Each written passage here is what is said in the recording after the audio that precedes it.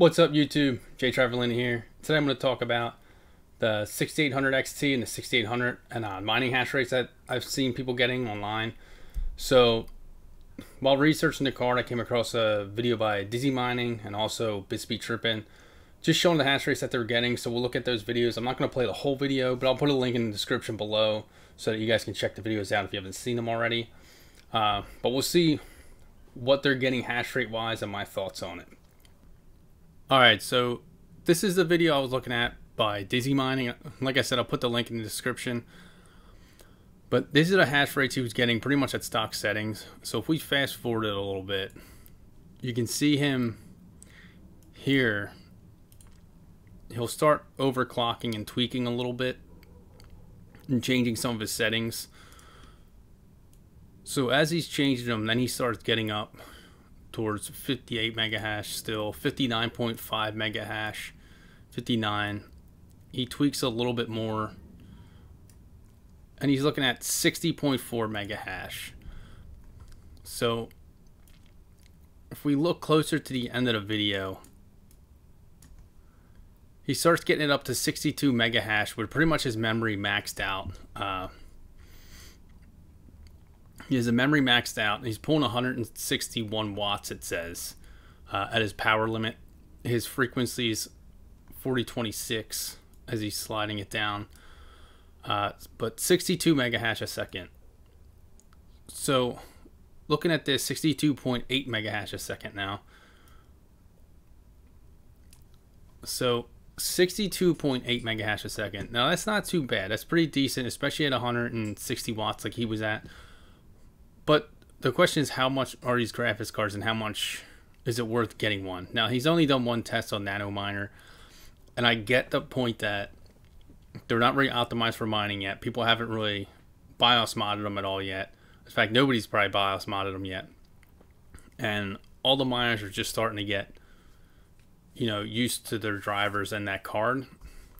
But 62 just for out of the gate really doesn't seem like too great. I'd rather just go with a 5700 XT at that point.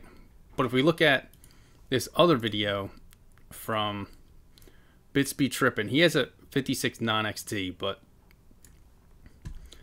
he's going to be doing the smart access memory. So if you look at in the beginning of the video, he's showing his miners with the smart access memory. You see how it has two GPUs, it looks like, when there's really one in the computer. So now it's splitting up and using more of the GPU's memory. So what I gathered from this video was it's got 16 gigs of memory. And if you look at it, it was using 8. So with smart access memory, it kind of makes it act as if there's two GPUs. And if anyone watched the rumors around these graphics cards, they were saying this GPU can get 80 mega hash a second, and this is where they're talking about this smart access memory. These guys are on Windows. He does a few things with it. So let's see what he's got here. I'm gonna build a DAG.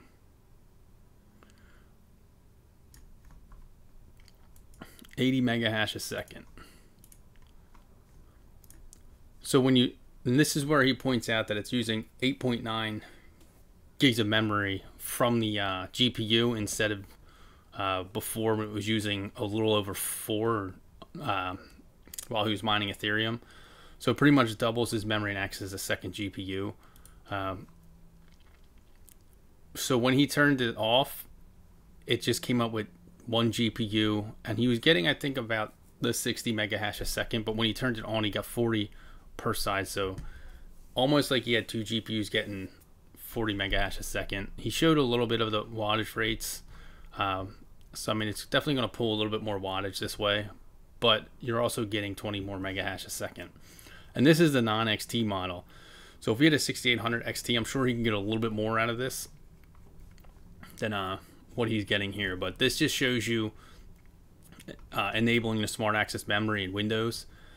Now with the smart access memory, another thing I'm thinking is I'm wondering if it's going to be on Hive or Simple Mining or nice hash, or if it's just going to be in Windows just for now until they get the kind of softwares.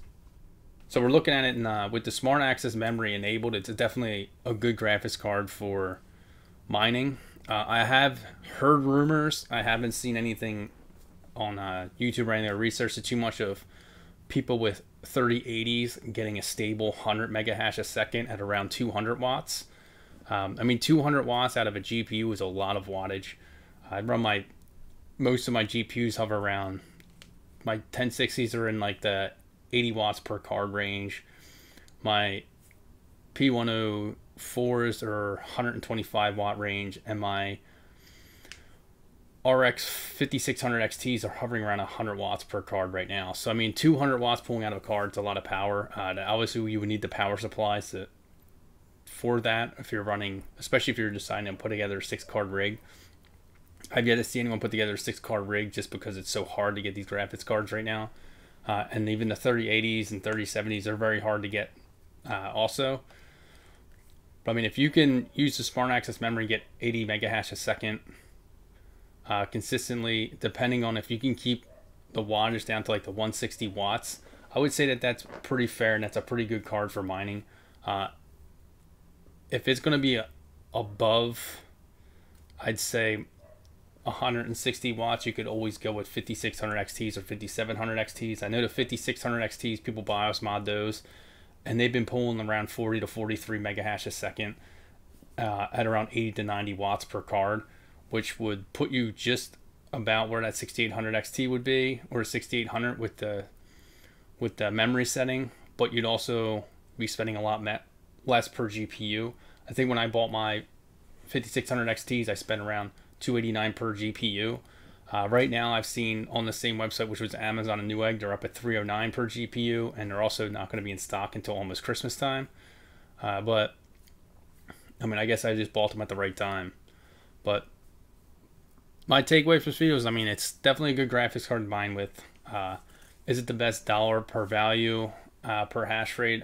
I'm not sure. I'd have to see more people getting their hands on them and seeing what they're doing with overclock settings, and probably won't really know for a couple months when somebody figures out how to BIOS mod it or BIOS mods it, if they're able to now, and really sees how far they can push it.